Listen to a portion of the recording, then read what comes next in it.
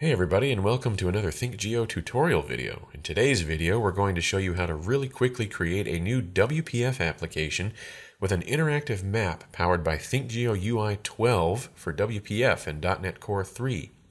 And here we are on Windows, but we're also going to be using Visual Studio Code to do this because we can with .NET Core. So the first thing you'll want to do is go to our website at ThinkGeo.com. If you haven't already downloaded ThinkGeo Product Center, you'll need to do that, and you can simply do that by opening the Products menu and click Start Building. Make sure you're on the .NET Core 3 tab and click Download for Windows. That's going to go ahead and save that to your computer. Once you have that, you can go ahead and extract and run it. Log in to your ThinkGeo account, and then click on the Desktop for WPF tile and click Start Evaluation. And you'll get 60 days to explore the full functionality of ThinkGeo UI Desktop for WPF. Okay, having done that, let's get right into it. Here is Visual Studio Code. We are going to create a new folder for our project.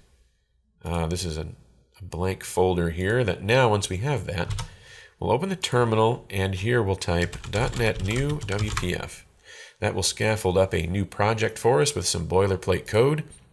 You'll want to open up one of these files here, and that will trigger the Visual Studio Code C# extension to say, hey, you have some required assets that we need. Click Yes when prompted. The next thing that you're going to need to do is install the ThinkGeo UI for WPF NuGet package. This is really easy if you have the NuGet Package Manager extension for VS Code. You just type Control-Shift-P, pick NuGet Package Manager, add package. And now this is case sensitive. You'll want to type thinkgeo.ui, hit enter, and now pick ui.wpf, and pick the most recent stable version. That's the one not tagged as beta. In our case, it's 12.04. And then you'll be prompted to restore the unresolved dependencies. Click Restore, and that NuGet package will be downloaded, and you are ready to go. Now that we've done that, let's head over to our main window.xaml. And inside here, the first thing we're going to do is set up the ThinkGeo UI map control. So the first thing we need to do is add the namespace. We're going to call it UC1. And we're just going to go ahead and set that equal to CLR-namespace ThinkGeo.ui.wpf with assembly equals to ThinkGeo.ui.wpf. We're going to set the main window height to 800 by 600, give us a little bit extra room. And then in the grid element, we're going to add our UC1 map view control. This is the actual map. Give it a name of map view. You can call it whatever you like. And when loaded, it will invoke the map view loaded method. We'll close that tag. Now let's flip over to main window.xaml.cs, and we're going to add a couple of usings using ThinkGeo.core and using ThinkGeo.ui.wpf. Now inside the main window class, let's define that map view loaded method. We're going to pass into this a sender and routed event args.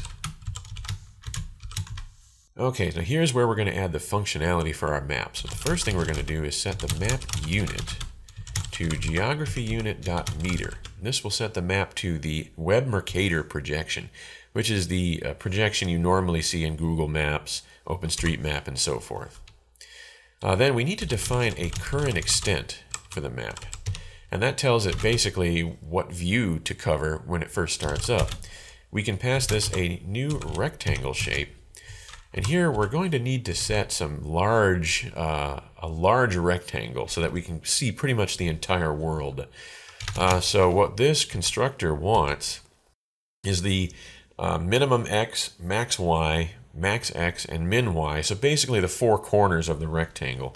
And we're going to use 10 million. The next thing we'll do is we're going to add a simple background overlay to our map. And this will just give a nice basic background color to the map. We'll create a new layer overlay, and then we will say background overlay.layers.add, and this is going to add a simple background layer. This constructor takes a geosolid brush to define what color it is, And into that we pass a geocolor. We can do geocolors dot, and there's a namespace full of named colors. In this case, we're going to do geocolor from HTML.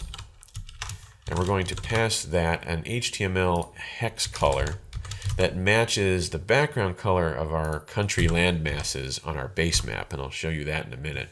And then finally, on the map view overlays collection, we're going to add this background overlay that we just created. Okay, so that's a solid background color, but now how about our interactive map with the countries of the world and so forth? Well, for that, we'll create another overlay. This one we'll call the Cloud Raster Basemap overlay, because we're going to get the world's countries from the ThinkGeo Cloud's map tile service. And this is built right into ThinkGeo UI. You just create a new ThinkGeo Cloud Raster Maps overlay. And into this constructor, we're going to need to pass 3 properties. So we have the client ID, client secret, and map type. The client ID and secret are from the ThinkGeo Cloud. Conveniently, a free ThinkGeo Cloud evaluation account was created for you when you signed up for ThinkGeo, and you would have got in your email a set of keys for a ThinkGeo Cloud client. This is what we're going to want to put in here. So the client ID we're going to pass in like so. Then the client secret. Behind the scenes, this is going to be exchanged for a token from the ThinkGeo Cloud that gives you access to the base map layers. And then for the map type, we're going to say ThinkGeo Cloud Raster Maps map type dot, and then there's several different map styles. We're going to go with the light style today. So there's our cloud raster overlay. And then once again, we're going to add that to the overlays collection like this. And then finally, we are going to refresh the map view. Take care of a missing semicolon there. Now at this point, if we were to go to the debug menu and click Start Debugging, we should be able to get a nice window. Here it is with our interactive map, and that comes from the ThinkGeo Cloud. This is the light style map, and it's got complete global coverage all the way down to the city level. As you can see, there's a lot of these 60 days left watermarks on the map. That comes from your ThinkGeo evaluation. Once you purchase the full product, of course, all the watermarks are removed, and you've got nice clean maps. So that's our interactive base map, and that was as simple as it was to add this to a WPF application. And as you can see, the map view control is basically fills the entire window. In our next video, we're going to be showing you how to go a bit further and add a shapefile with custom data on top of this. But for now, we hope you've enjoyed this video, and we'll see you next time for some more tutorials from ThinkGeo. Thanks for watching.